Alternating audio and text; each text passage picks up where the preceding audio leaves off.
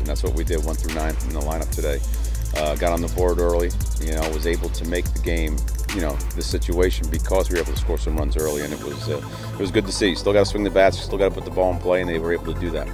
We're really aggressive on the base paths, and I think today, obviously there were a lot of chances, and I think that definitely helped out today.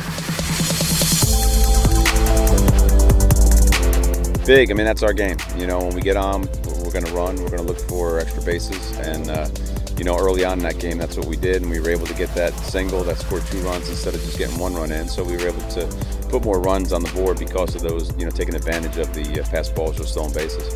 It's always easier to come out when your team's giving you run support. That's what every pitcher's looking for, and Coach Candary always preaches us shutdown innings.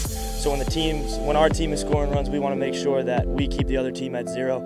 It helps us progress throughout the game offensively. A day goes really good like this for us, you kind of fall back on all the stuff you put in, all the work you put in before. And I'm talking about early in the season, a lot of the work we did in the fall, a lot of the work we did in the winter, dirt ball reads, advancing on the base paths, playing good defense.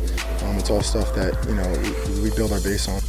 It's great because at this level, every team is good. So any win is a good win, and it's a team win today too. So when everybody's clicking offensively, all the plays are being made defensively. I don't think we had an error today.